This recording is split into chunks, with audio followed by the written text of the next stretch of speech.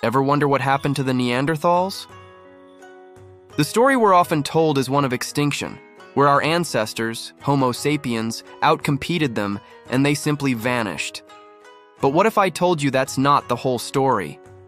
What if they never truly disappeared, but instead became a part of us? Look in the mirror. You might be looking at a distant echo of a Neanderthal.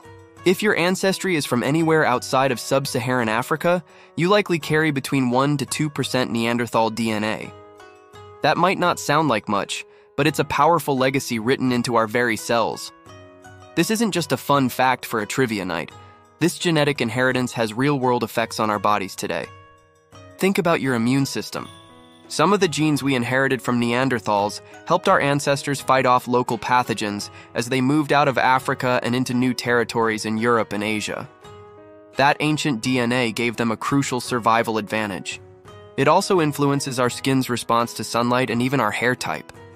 Ever been told you have a high tolerance for the cold? You might have Neanderthals to thank for that, as some of their genes are linked to better adaptation to colder climates and high altitudes. So, this wasn't a simple case of one species wiping out another. It was far more complex and, frankly, more interesting. As Homo sapiens and Neanderthals met, they didn't just compete, they interbred. Over thousands of years, the smaller Neanderthal population was gradually absorbed into the much larger, expanding Homo sapiens population. It was less of an extinction and more of a genetic merger. They were assimilated, their genetic line continuing not as a separate people but within us. This completely reframes how we see ourselves.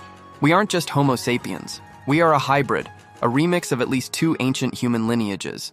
The story of humanity is one of connection, of merging, of adaptation. The next time you feel a chill or fight off a cold, remember you're carrying the ancient, resilient legacy of the Neanderthals. They aren't just a fossil in a museum. They are a living part of our shared human story.